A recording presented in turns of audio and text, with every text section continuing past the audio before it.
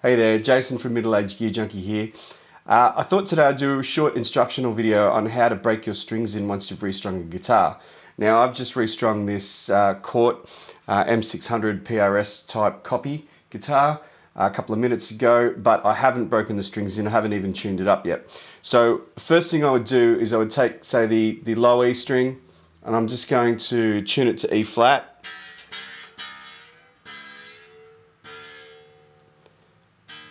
It's about there. It's pretty close.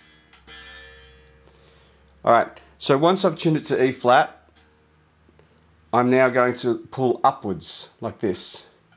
And I'm going to go along the string all the way to the nut, which you can't see on the camera, and back again. And I'm supporting it with both thumbs, lifting it straight up, and I'm not going side to side. Now when I pluck this string again, you're going to hear it's going to be quite out of tune.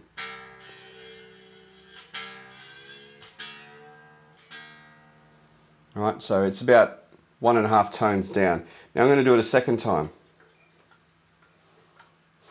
And what you'll notice is the second time I do it is that it should be less out of tune than it was before, maybe half a tone.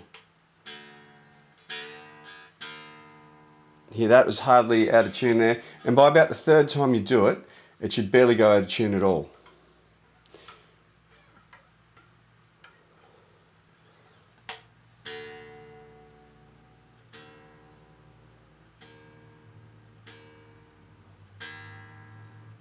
Cool, and that's it.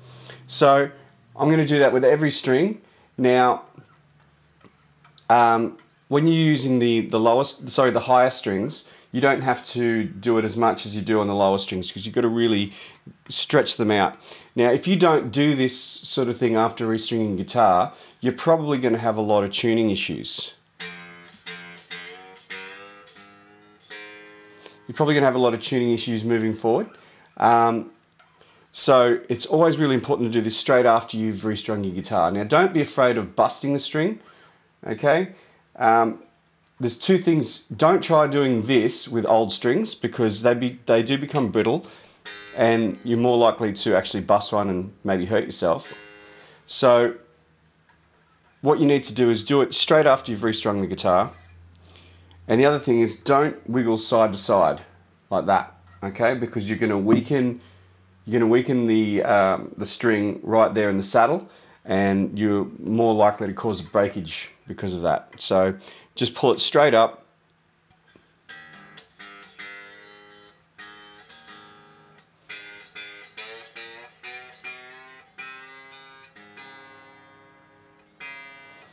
Okay, now I'm doing the D string. Apologies if the camera angle looks a bit funny. I can't really see it from where I'm sitting at the moment. I suppose the one bonus for you guys is you can't see my head. That's probably a good thing. If you hear any sirens in the background, it's because just down the road, there's some pretty bad fires. So there's fire trucks and helicopters going past all the time. I live fairly close to like a country airfield, so there's always helicopters taking off and dumping water on the fire.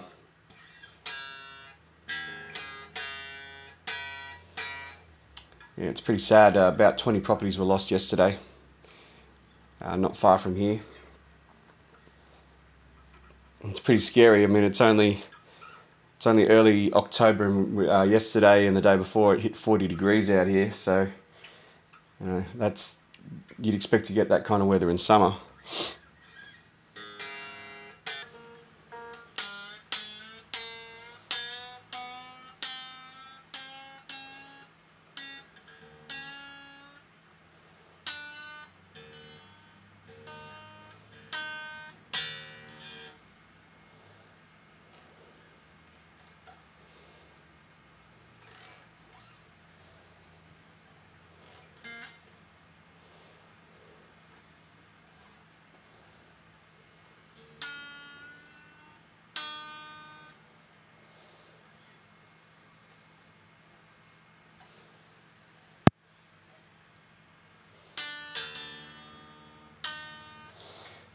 Sounds like this top E string here is going a fair bit out of tune after doing this.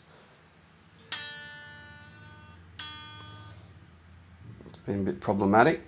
It could be the way that I restrung it. I might have left it too much slack up on the tuning peg.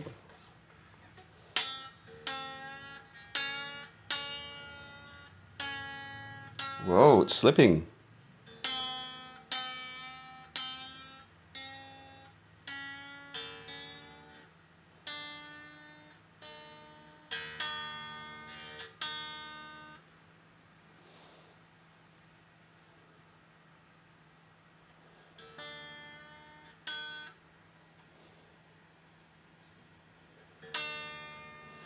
That's better.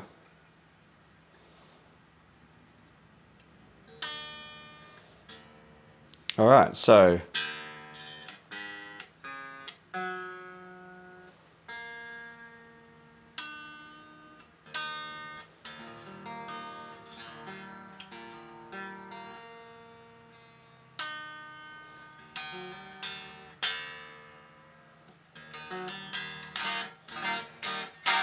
that's okay. I had to restring this guitar because I want to do a sequel to my chord porn video, which I'm going to use this guitar for. So yeah. Quite often what I do is once I restring a guitar, I don't actually use it. I always restring it the day before I'm going to use it, so that it gives it sort of overnight. It might go out of tune a little bit overnight, but once I retune it the next day, it'll probably stay in tune pretty well after that. So that's how you break in your strings. Really important to do it. Make sure that you give this video a like and subscribe if you find this really helpful. Thanks.